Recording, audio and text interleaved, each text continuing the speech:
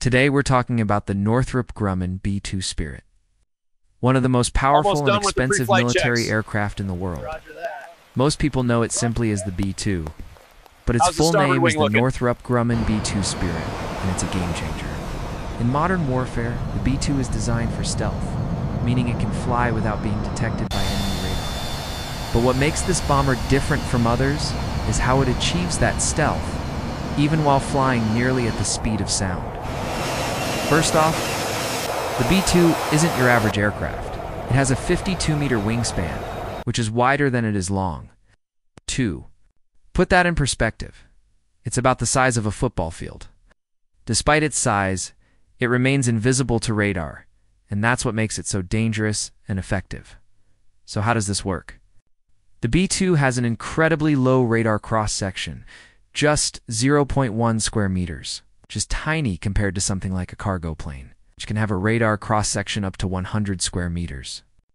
This super low radar visibility makes the B-2 difficult to detect. Even from miles away, the bomber's wing design helps it remain undetected. It's not just about looks. This shape reduces drag, improving fuel efficiency and helping the aircraft stay hidden. Thanks to this, the B-2 can travel over 11,000 kilometers, that's over 6,900 miles, a single tank of fuel. And if needed, it can be refueled mid-flight, allowing it to keep flying without stopping. But there's more to the B-2 than just radar-evading technology. It's built with radar-absorbing materials like carbon graphite composites, which help reduce the heat signature from the engines. These materials make the B-2 even harder to detect by infrared systems that track heat. 0.80% of the B-2 is made from these composite materials. And they not only help the bomber stay invisible to radar and infrared sensors, but they also make the plane stronger and more durable. In fact, the flexibility of the B-2's wings is one of the reasons it can fly at such high speeds, helping it handle aerodynamic stress better than other planes. While the B-2 is designed to be stealthy, there are other ways enemies try to detect it. Infrared systems detect heat, not just from engines, but also from the body of the aircraft as it moves through the air.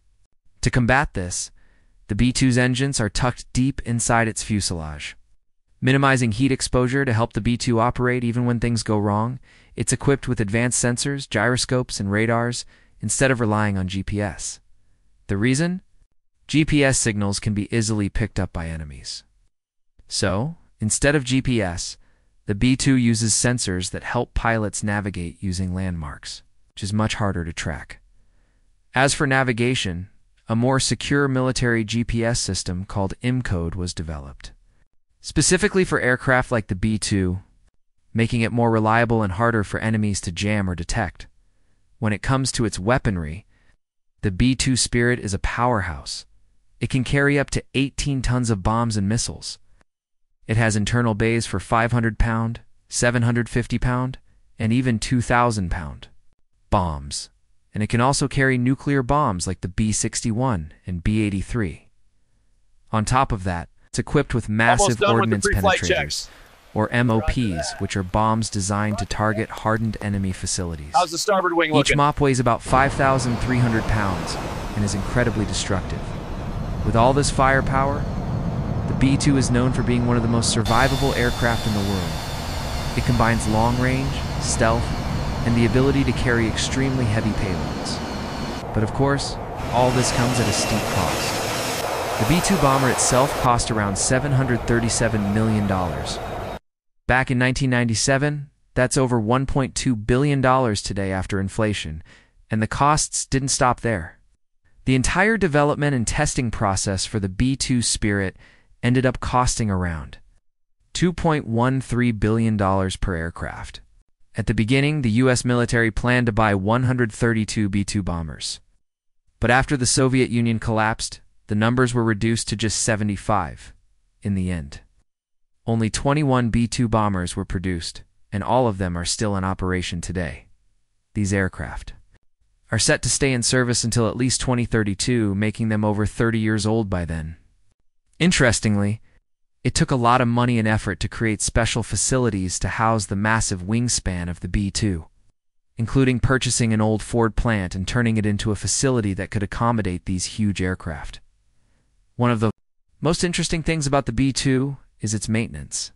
Each hour of flight requires 119 hours of maintenance, twice as much as older bombers like the B-1B or B-52. The cost of keeping the B-2 in the air is also high. Each hour of flight costs around $135,000 in maintenance and fuel. So what's it like to fly in the B-2? The cockpit is a little cramped, but it has everything the pilot needs. There are 2 seats, one for the instructor and one for the trainee. Both pilots have access to the controls at all times, and there's autopilot for handling the basics, like keeping altitude and direction. Space in the cockpit is limited, but there's enough room for basic supplies, like non-perishable food, and a blow-up mattress for long missions. While flying the B-2 is demanding, pilots are trained daily to handle everything from air attacks to digital threats and weapon deployment. On top of that, they have to manage multiple screens showing everything from hydraulics to electrical systems, which makes the job incredibly stressful. Whether you agree with military power or not, it's hard to deny that the B-2 Spirit is an incredibly advanced aircraft combining stealth, firepower, and advanced technology to perform missions like no other aircraft can.